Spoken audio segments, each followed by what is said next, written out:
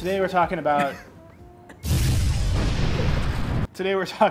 one of the best movies from not just the 2000s, but probably the last comedies, 25 years. It was the 1970s. Looking good, San Diego. In a simpler time. Hey, Garth, how's the divorce? Oh, not so good. I'll probably never see my kids. Fantastic. It took a simpler man. Follow leads, confirm sources. Real journalism, my friend. Great. Right on.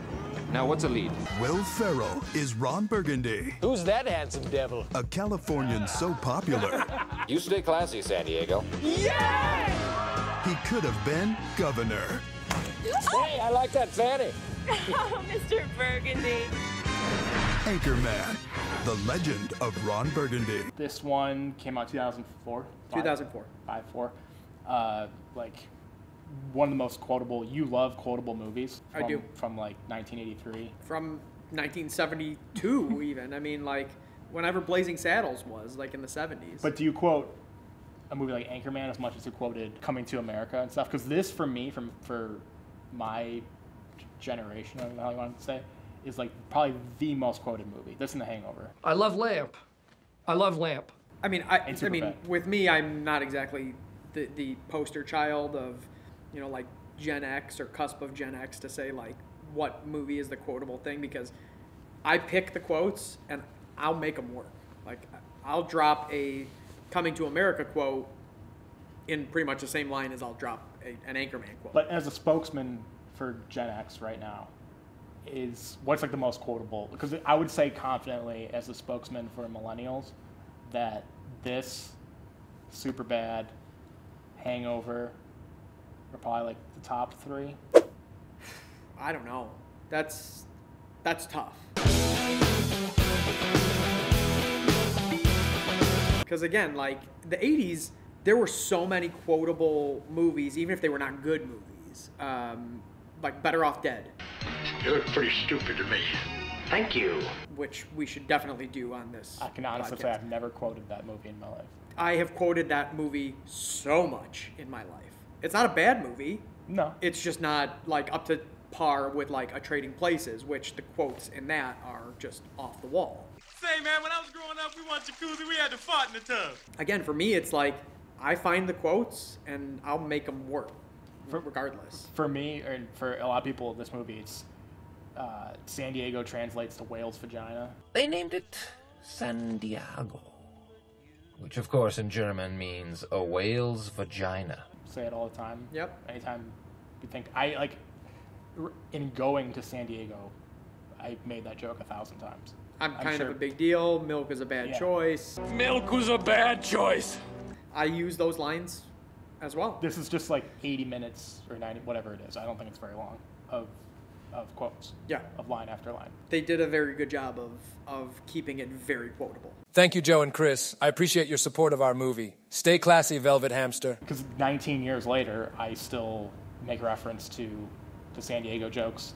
Go fuck yourself, San Diego. Mm-hmm. My friends and I say that all the time. I don't even know why we're not talking about San Diego in conversation. Maybe next time, keep that disrespectful talk about San Diego out of your mouth, huh, Joe Kaiser? I know where you live. I'm Ron Burgundy? Yeah, the teleprompter jokes? Yeah, with the teleprompter jokes. Every time we film something on a teleprompter, somebody makes that joke. Yep. Stay classy, San Diego.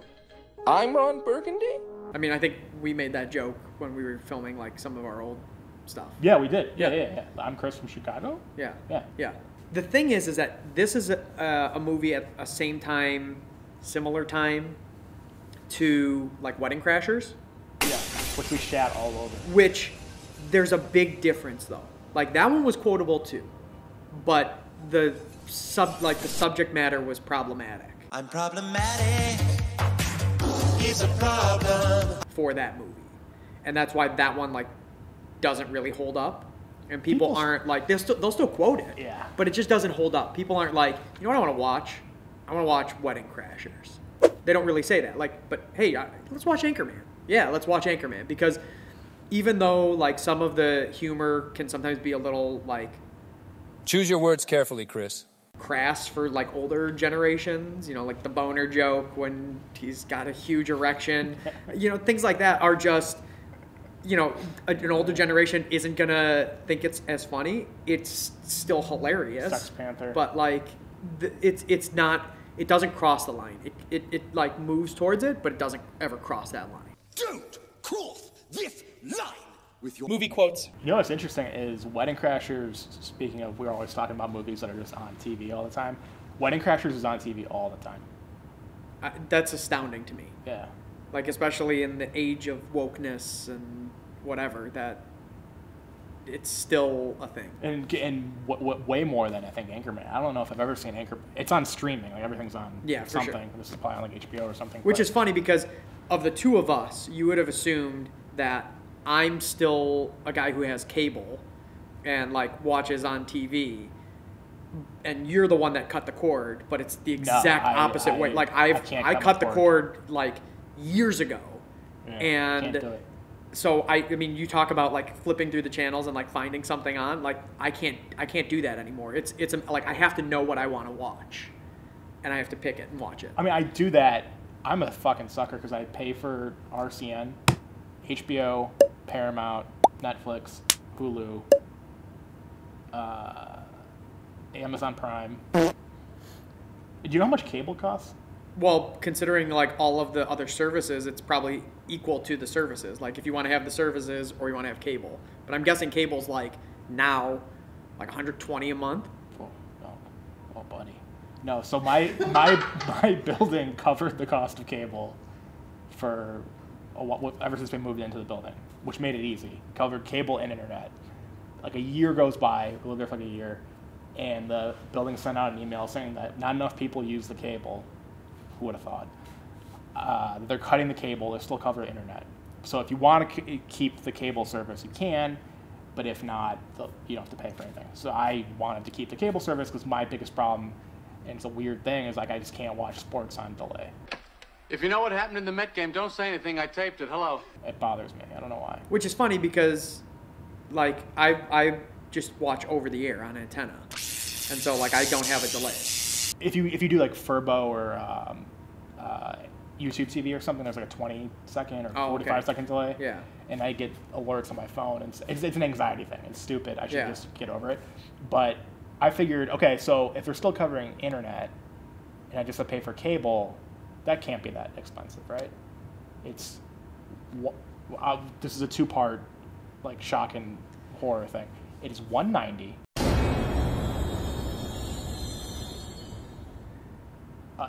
The actual cost of cable itself is just $90.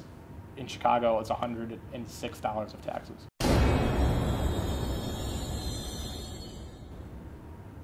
I called RCN. I'm like, what the hell is this? And they're like, I don't understand why your bill's so high. And the guy I was on the phone with is in Charlotte.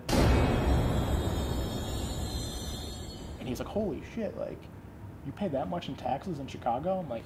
I mean, I as a confession, I do know that because of some of the research that I had done on like taxes in Chicago. But it's still jarring when you still see the bill. It is. That's ridiculous. Yeah, I'm a sucker. Yeah.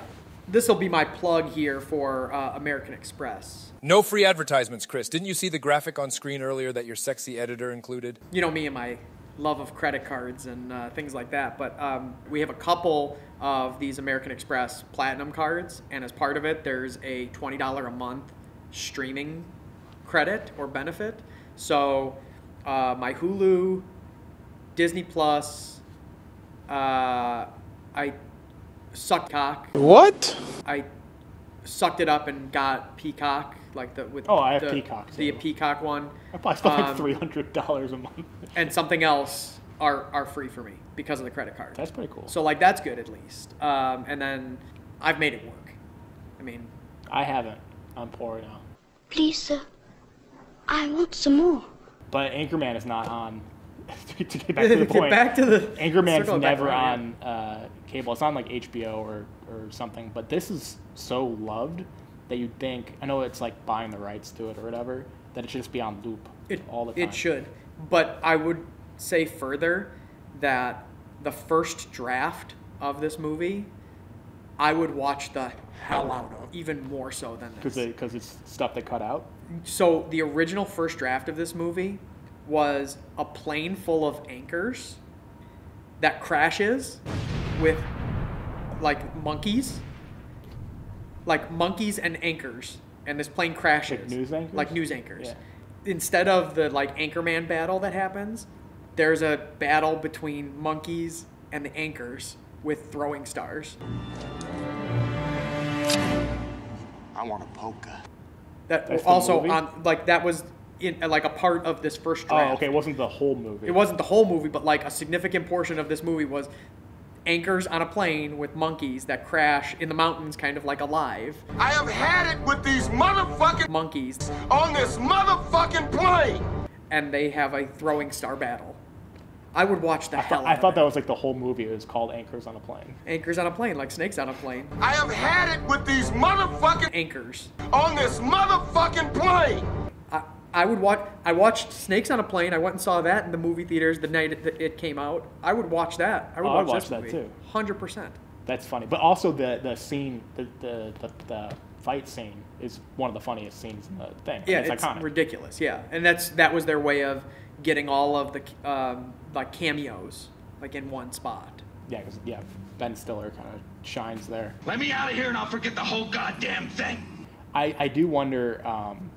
We've talked before about, because we can't relate to Gen Z or the kids now. If anyone knows this movie well, like if you're 18, if you've seen Anchorman, if you love Anchorman, what your opinion is. Because like we had a guy filming us once who had never heard of The Sandlot. Moron! Is Anchorman thought of as funny to people younger than us? Because my assumption is this movie is going to live on forever because of the star power in it. Yeah. Steve Carrell being a minor character in this, because this is a year before The Office. Yeah. And then he blows up. It'll just live on forever, and Will Ferrell's one of the funniest people ever, and it'll be loved by people my age, your age, and older forever. But are people who are 20, do they get any of this? Do they think it's funny? Do they care Have they at all? even seen it? I don't know. That's people were 4 when this came out who are 23 now. Yeah. I don't know, but you would think that people would be in on this movie, like the Gen Z would be like in on this movie because of it's not problematic, it's funny, it's whatever. Then again, they'll find a problem with anything. I don't know. Gen Z sucks. I hate Gen Z. Yeah. It's the worst. I suck. Unless Gen Z is, big followers, then love you, Gen Z. You're the best. Probably not. Nah, fuck them. No. I want to talk about a couple of things with regards to this. So you and Will Ferrell have something in common. Did you know that Will Ferrell went to J school at USC? That's right. I went to jacking off school.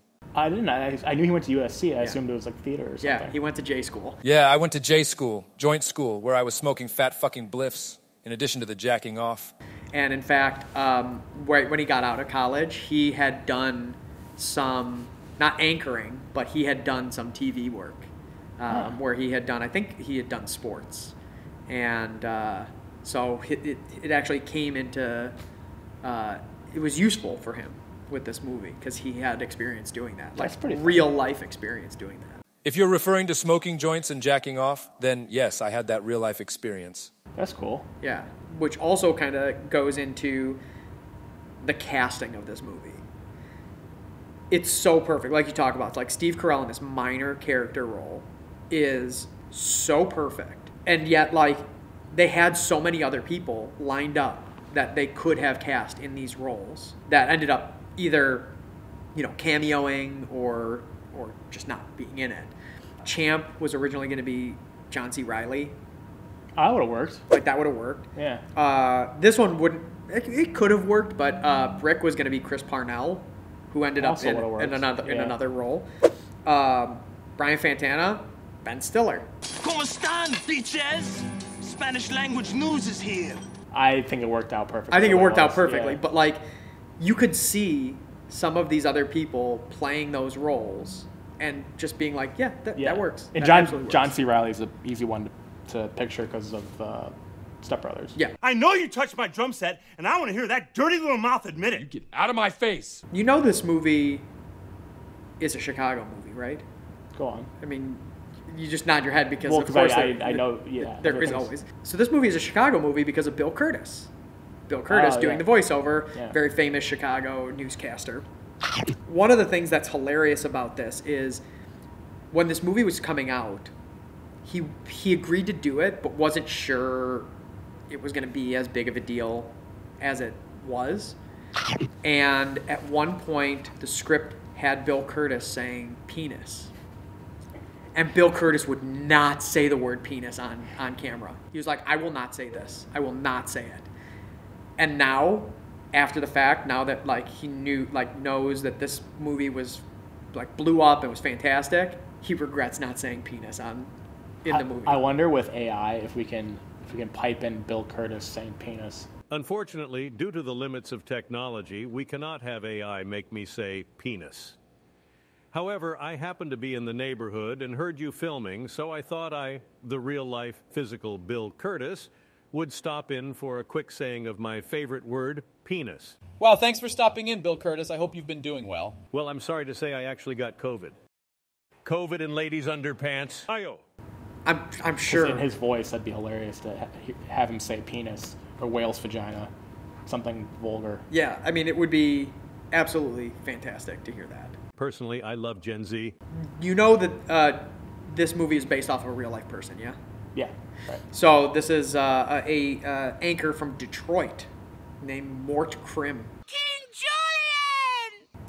Julian! And it was based off of his life because apparently he said some very similar things to what Will Ferrell's character says about having a female anchor. And he says he regrets it. Or I don't know if he's probably dead at this point, to be honest with you. But he said he regretted it, the things that he had said. But I have to imagine that him seeing himself as a parody as this Anchorman, like this is his life. Do you think he would have liked that, or do you think he would have been like? I would have. Like this makes it way worse. I would have, and most people don't know that backstory, probably. Yeah. I'm sure that most people don't know it's actually based off a real life guy. Named Mort Krim. Mort Krim. Which is a hell of a name, too. No, I think this is one of the best comedies of the last 20, 30 years. So I think he should be honored. I was quite surprised. I met him at the after party after Anchorman 2 was released. We attended the premiere as his guest. And he complimented me on showing such good humor about the parody. And I said, well, frankly, Will, if you had billed this movie as a documentary, I'd really be pissed. But I would hope it's so. Like Bill Curtis regrets not saying penis. Yeah, yeah. Do you remember the Saturday Night Live with Ray Romano, where he was hosting, yeah. And he's the sportscaster, or he's a sportscaster on ESPN with Stuart Scott? No. You've never seen this? So, no. This is also another thing that I quote. There's a lot of quotes from that particular sketch. He plays this completely oblivious white guy sportscaster who says some very out there things. Thank you, Stuart. Latest talk is that David Robertson is over the hill. But in my book, you got to get to White Castle before the weirdos show up. Tonight at the Alamo Dome. He gets happy-go-Jackie on the big white guy like a donkey eating a waffle. Sweet, sassy Molassie, get out the checkbook and pay Grandma for the rub-down as the Spurs beat the Heat 86-79. He says, Champ in this says whammy, right? Which is very similar to the, I think it's from Bloomington Normal, the sportscaster. Boom Goes the Dynamite? Boom Goes the Dynamite. Ball State. Ball State. Yeah. Which is very much like that. But the Ray Romano character does that. Gus Johnson had a call like that. I think it was Chris Johnson, the former Titans running back, was breaking away, and Gus Johnson, this is him talking, not me, yells, "He's got running away from the cop speed." It was on a CBS broadcast. We'll pipe the clip in. He's got getting away from the cop speed. Touchdown! I mean, this all fits, right? Like, this all fits. But definitely go back and check out that clip because I think you'll appreciate the comedy of that. But this is essentially the same thing. Like, the whole stuff with Champ is that sketch. Well, because parodying local TV news, and probably now cable news, like we've done a couple of times actually, is perfect because local TV news is actually ridiculous when you think about it. Oh, yeah. What's the best kind of firework to buy? Wouldn't you like to know, weather boy? For sure. Sir, did you watch local news ever? I mean, I used to when I was commuting downtown, like before getting on the train. Like I would watch WGN in the morning, and like they are kind of a parody. Yeah, they make like, jokes and stuff themselves. Like they're a parody of local news themselves. Yeah. But But I mean, the whole concept now is ridiculous. They'll be saying, wondering what the forecast is, what you have to wear this weekend. We'll be back in 3 minutes. And you watch a toothpaste ad, and it's like, I can just look at my phone and figure out that it's 52 tomorrow. Yeah. The whole concept is ridiculous. Yeah, absolutely. Yeah. I mean, then this kind of touches on that too, right? Yeah. With the squirrel, the water skiing squirrel, or the panda watch. Hey, you're making me look stupid. Get out here, panda jerk. Great story. I mean, a lot of that is the ridiculousness of local news. Right. Yeah, so I think it's perfect because of that. I never saw a sequel. I watched it once, and I only did it begrudgingly, like I do with most sequels. I watch them begrudgingly because I hate sequels. I was always very hesitant to watch it because the one thing that they would always put on the commercials was there's I guess in the movie, if I remember, a new newscaster who happens to be a black woman. And I think, if I remember, I could be getting this completely wrong. All I know is there is a point in this movie where Will Ferrell goes to this woman's house and her family is there. So it's this one white guy, Will Ferrell, and this entire black family. And he says some things that, like... Look at Big Papa down here. He's saying to himself, shit, look at this honky. Sitting at my table eating my food in my house? Touching my daughter? And it's very cringe. Like, it just goes to the point, like, sequels should never be made. This is a tangent, but on that point, one of the worst recent movies I've seen and sat through the entire thing. It's on Netflix right now. Eddie Murphy, Julie Louis-Dreyfus, Jonah Hill. I texted you about this. You texted me about this when What's it the movie happened. called again? What's the difference between me and you? You People. Yeah. I could not get over how bad that movie was. I was flipping through Netflix with Ann. We were trying to figure out what to watch. And I came across and I was like, Kaiser said this movie was awful. The worst. So we just kept on going. Oh, I'm good. Because you would have been... I watched the whole thing out of respect to Julie Louis-Dreyfus. But it is... I know you love Eddie Murphy. It is embarrassingly bad. Atrocious. I digress just with the cringy... The thing you said about Anchorman 2. But I never saw Anchorman 2. Never will. I'm going to stick with Anchorman 1. There are some movies... Ferris Bueller is one of them... that should just never be made into a sequel. Anchorman should never have been made into a sequel. It was literally, Spaceballs, The Search for More Money. Yeah, right. Hangover 2, Hangover 3. Yeah. Awful. Which are the same thing. And that's why, I mean, you and I said it together. I think I had texted you when I had seen the trailer for the new History of the World. History of the World! Part 2! Part 2! Yeah. And, so many people were like, this looks good, and I just can't see how it's going to be good. I know there is a very good writing team with it. Like, Nick Kroll is in non-writing on it. Part 2! And Mel Brooks is still writing on the movie. But man, I mean, I don't know how you can get better than that. Like, I don't know how you can get better than History of the World Part 1. Yeah, some ideas should just be left alone. Just come up with new ideas. Yeah, I agree. But I'm probably still going to watch it. And I guess we'll see if I like it. Yeah. I don't know. Probably won't. Probably not. One last thing. This movie kind of led to the falling out between Will Ferrell and Adam McKay. I knew that. Who were, they were the dynamic duo, right? Like, you think about the birth of the internet in terms of, like, YouTube and, like, clips and funny things like that. And you have The Landlady with Adam McKay, and that's Adam McKay's daughter, I believe, right? You pay you! I can give you half. You pay no, bitch. Have you not seen that? No, I haven't. I didn't know if it was his daughter. I think it's his daughter.